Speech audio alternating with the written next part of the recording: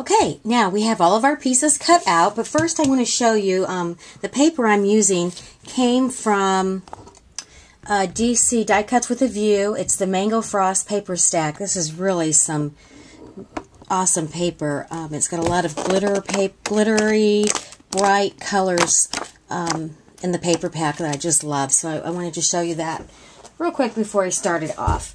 So I basically used one of the papers in the paper pack, this real pretty bright pink, and that will be the base of my scrapbook layout. Here's my large rectangle that I've cut out. Here is the small rectangle that I've cut out. Let's see, here is the rickrack that I cut out, and also the large circle. So we're going to go ahead and put this together since this is the base of the page. Now you might notice on the cutouts I went ahead and I inked around the edges a bit using my Memento Tangelo orange. I thought it matched the paper fairly well, and my little dauber. So I just went around the edges and inked those. The back side of the paper is white, so whenever you use a white backed paper, a lot of times you'll have white around the edges there, and I like to cover that up. So let's go ahead and attach or get the background put together for this layout.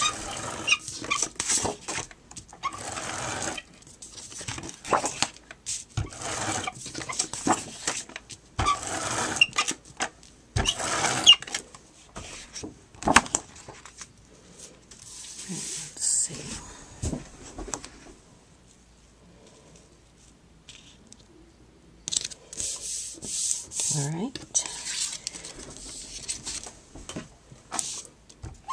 These are some really, really pretty colors. I just love them. They're so bright. And they actually match my granddaughter's photo that I'll be putting on this layout page. Now, if you remember on our gypsy layout, that smaller rectangle was butted right up next to the larger rectangle. And then let's see, I think I'm going to run that through my Xyron. Let's go ahead and do that.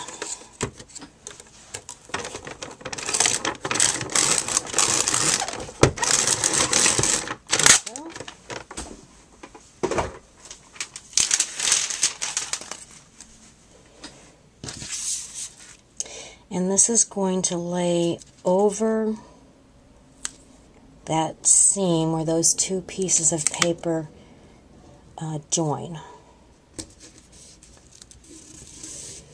Alright, there we go. Alright, and then the next item will be the circle that we've cut out. And, I don't know if the ATG will work very well on that. Let's try it. Well, looks like it's working.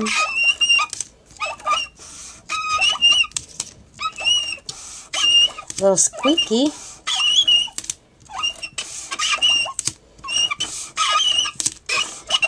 Alrighty.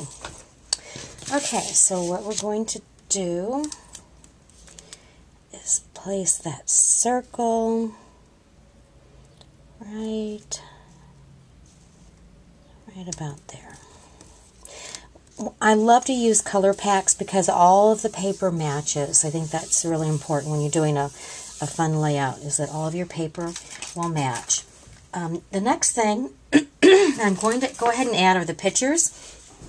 Now I've gone ahead and matted my pictures. This is my granddaughter Brooklyn, and I wanted to add her photos to this layout.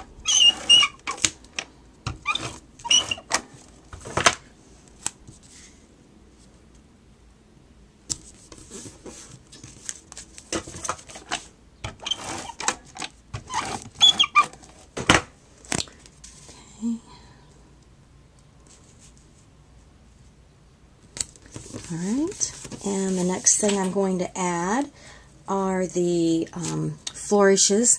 Remember, these are the flourishes that were from Storybook, and they were 3 different flourishes. 2 were the same, and the center was different, but I welded those together, and you really can't tell that they're different in any way. They look like they should be one big piece, and that is not going to fit in the Xyron. So I'm going to use my Martha Stewart glue for this. This has got such intricate little lines here. Okay, so I'm going to, let me see if I can remember how I'm going to put this on here. I'm going to put that on like that.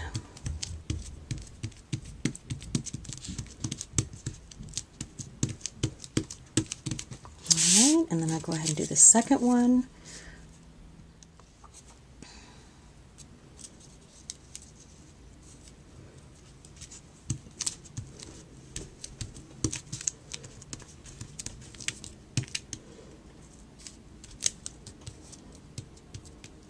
I may have to go back and add a little bit extra glue on that, but for now we'll go ahead and roll with it.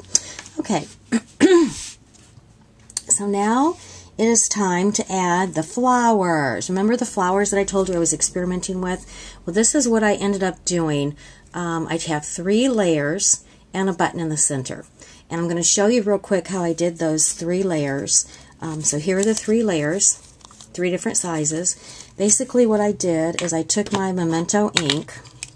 I have one in Cantaloupe, Tangelo, and Dandelion. And I started with the Cantaloupe one, and I just basically went around. No particular neatness required. Just wanted to add some color. I think this adds depth to the flower.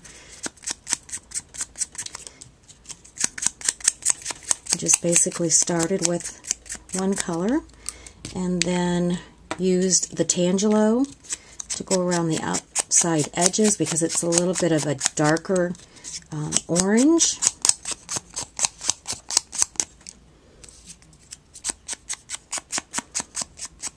And then used the yellow to soften the whole thing up. Just went over the whole thing with the yellow to basically blend the colors and to soften.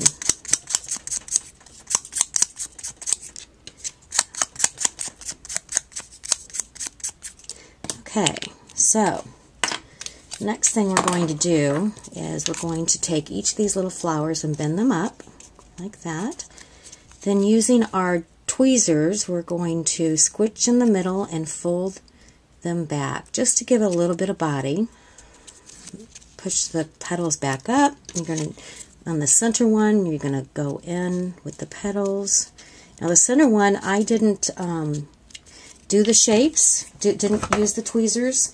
I basically just pushed them up, and then what I'm doing, I'm using my foam tape, and I'm going to cut a small piece of the foam tape and put that in the center of the first layer, and then I'll layer these. You want to stagger those petals, and then you're going to do the same thing with the little one here. The foam tape to put in the center of that one. Whoops.